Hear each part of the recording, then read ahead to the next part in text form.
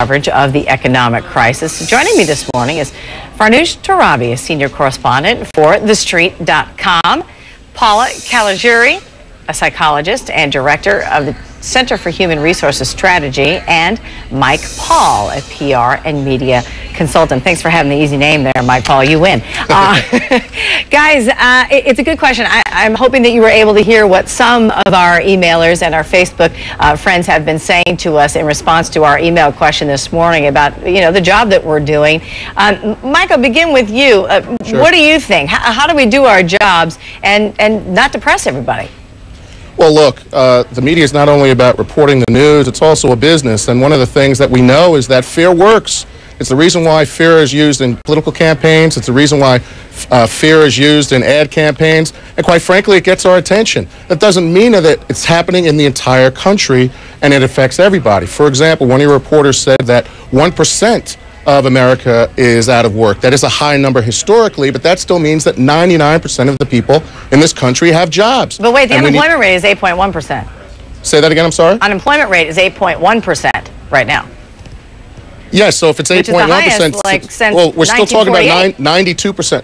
Agreed, but you can either lean towards the number being 8.1 or you can lean towards the number being 21.9. And talk about those that still have jobs. Talk about those small businesses that are still doing well. Talk about those large businesses that are still doing well. Okay. Talk about those that are in the stock market that also still have money in it. All right, Paula, what do you think about this? Sure. Heidi, it's not the media alone that is creating the anxiety and the fears. It's also the combination of very salient personal experiences.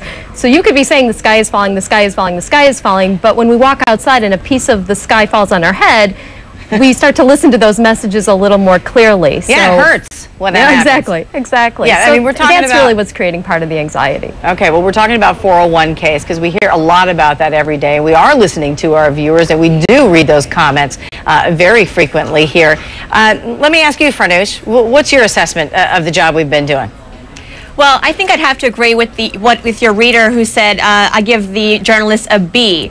Heidi, really, to be a true journalist, it's not just running a business, but you have to service your readers and your audience.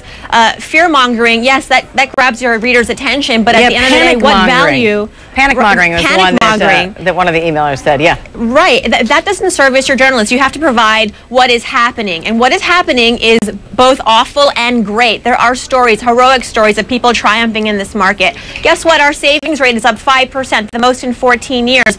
And we are talking about money in an intimate way. And of course, now because the economy is suffering, we're talking about money. But guess what? I think that when this economy improves, we are going to see a paradigm shift, and our dialogue about money will continue, and that's a very healthy thing. And so Go ahead, Mike. I was just going to say, one of the things that we need to have is we need to have more tips as to what they should be doing. For example, should people be buying more food versus going out? Mm-hmm. Or should they feel pressure to go out and help those small restaurants and businesses in their community? Should they be investing in stocks right now, or should they be putting more money into savings? There's a lot of mixed messages out there, and they need more help. Well, people can't watch everything. I mean, we know that, but they certainly can go about doing their research. In fact, we've had a couple of good stories. Mike, take a look at this.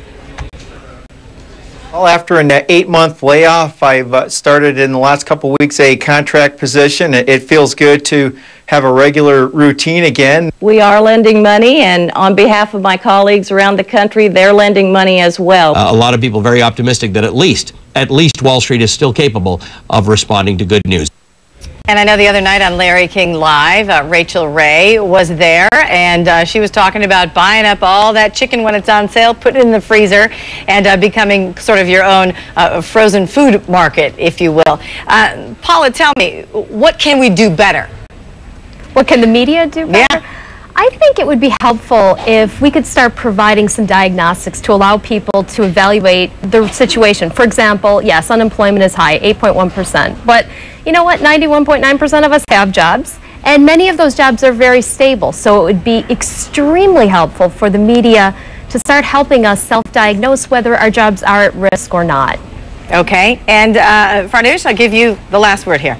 Well, I just think that it is the responsibility of Americans to diversify where they're getting their news. If you're just watching one news station or you're just getting information from one newspaper, you're not doing yourself a service. You have to, reach out and inform yourself. We have to, if anything we're learning right now is we have to take the initiative. We have to have self-accountability, and we can't wait for the news to come to us. We have to go out there and get that information.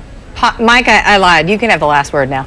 Well, one of the things that I think that we need to do is take the pressure off of President Obama. He did say that the buck stops with him, but bottom line is the economy is dealing with things within the business sector, and the business sector needs to have more of a voice. The internal messages, for example, you just saw from Citigroup's chairman in getting an email that should only have gone to employees, but he made sure that the world read it, actually impacted the market. But he is the guy in impacting charge that right feeling. now. He is the guy who is pushing for, these economic recovery packages, and we're talking about billions and billions and billions, hundreds of billions Yes, of but dollars. the accountability might be with him, but the impact and the decisions are still made by the CEOs and the C-suite in this country and abroad. And people on their own personal responsibility as Amen. well. Boy, we certainly appreciate the time, guys.